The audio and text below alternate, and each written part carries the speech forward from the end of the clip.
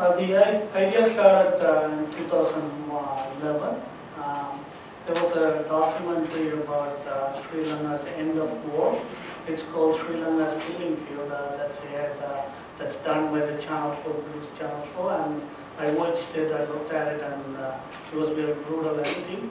And then that's how it's triggered. It really disturbed me, and then I said, okay, let's do something about it, and I started writing about it.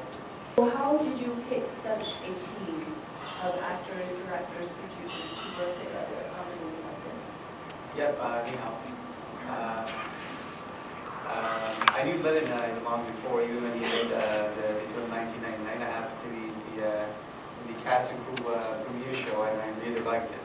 And from then on, I was always curious about if he's working on another project, but it took him almost 3 years to come up with another project. And I happened to be in an event with a few friends of mine. One of the executive producers, he's not here today, Sivam, he's a very good friend of mine. Then we were just talking, he said that Lenin has a script, it's very interesting and maybe you should take a look at it.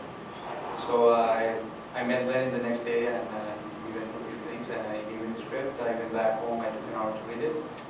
And I really liked it, the way it is, the way it connects, everything. I enjoyed it. So I made a call and I just told him, it's a go. I love the script and it would be a great film to make. And just let's do it. The actors, it was all Lenin's choice. I told him right from the beginning we have to justify the script. So we need the actors who justify the characters. So we went ahead with it for, we had auditions and workshops with the actors. And when it comes to the team, we had a great team. A lot of people volunteered their time for the film. And even when it comes to the team, a lot of them are Lenin's team from 1999. And we also got some new team members, but again, all of them, they were real friendly on the set. We went through a tough time because we shot this film in 14 days. But it would have not been possible without the help of the team. It's their passion and their dedication towards the film made it all happen. I played the role of John, the detective that follows his heart, maybe a little bit too far. And preparation-wise, well, I guess it helped that I actually worked for the Toronto Police as a civilian for a few years, so I was familiar with that kind of lifestyle. So I drew on that a little bit. My grandfather was a police officer, so I had some experience with it. So in terms of the depth of the character, I really researched the script, and my own personal thing is I meditate to sort of get me into the mindset of being in the present moment, which I think is really important as an actor. And I had wonderful actors to work with, and that really helped. And what's your takeaway from it? My takeaway?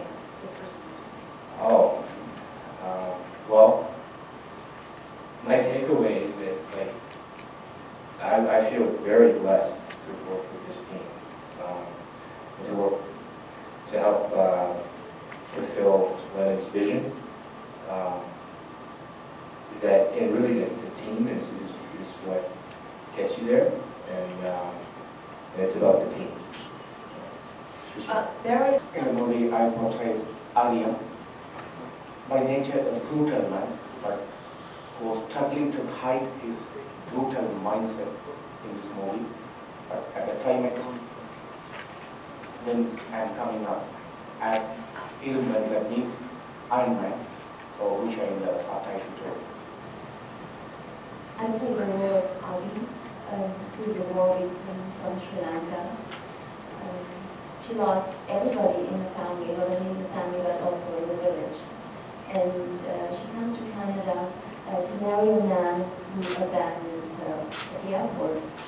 So she struggles. She can cope with that he abandoned her, but she struggles with the past, that with the survivor's guilt.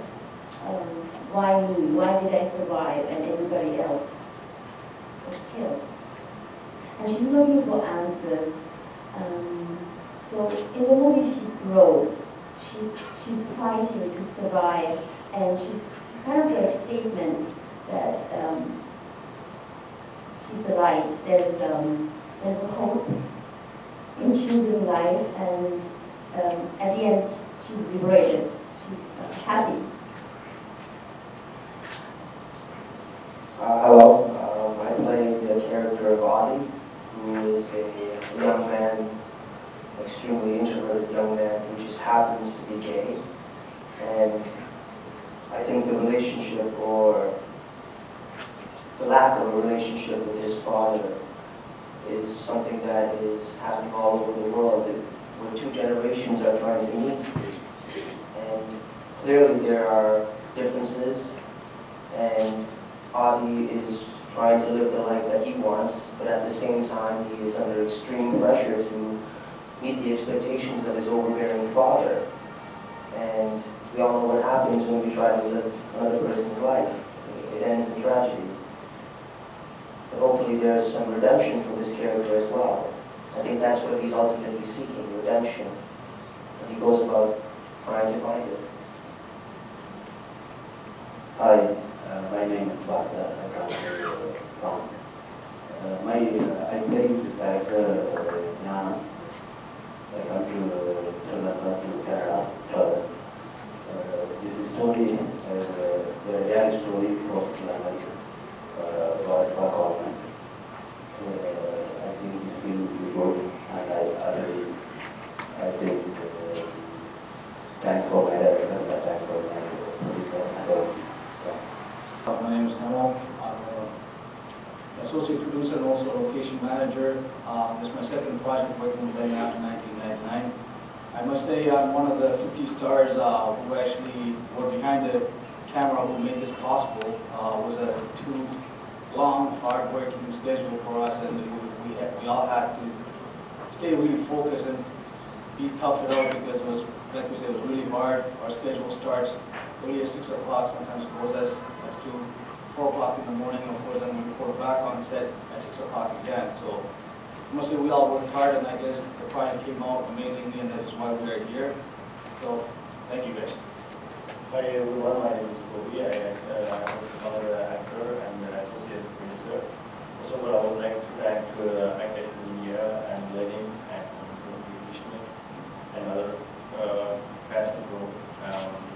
It was a great experience that I was working with this government team, and we had a good time. We all worked hard at the time when we were doing our shooting at this point. I would like to thank everyone.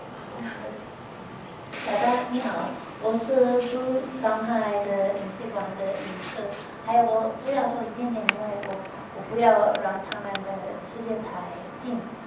So I'm just going to say a few words because I don't want to take away from the movie, but I'm here on behalf of the government of Canada to help represent the film here in China and to, I think, highlight the quality of Canadian films. And this particular story, as you see, has many different stories that happen within it and real life experience of some immigrants coming to Canada. We're pleased that we're able to tell this story, and we're pleased very much so that audiences around the world get to also understand a little bit more about the different dynamics. And I just want to congratulate everyone for your involvement. Yeah, to pick 6 stories, the idea is about the different generation of people, like Adi here is the second generation, and the newcomers, and who already came to Canada, and the established people. They all are haunted by this past, the brutal war. And the way that I put all these 6 stories, it's just to get the audience attention. I tried something new. Well, I don't know whether it's worked, but it's to make it more interesting. I just would like to add a statement, because we were very excited when we got the news that we were nominated for the Golden Goblet Award here, and we are after after coming here, we are amazed with the hospitality we have been receiving here. So we would like to thank SIP for this chance, and also we would like to thank the Consulate General of Canada for their support, their help, and also for their presence here, because it means a lot to us. And also, personally, I would like to thank the Director of MINA, Mr. Michel Pellet, for being here to support us. Thank you.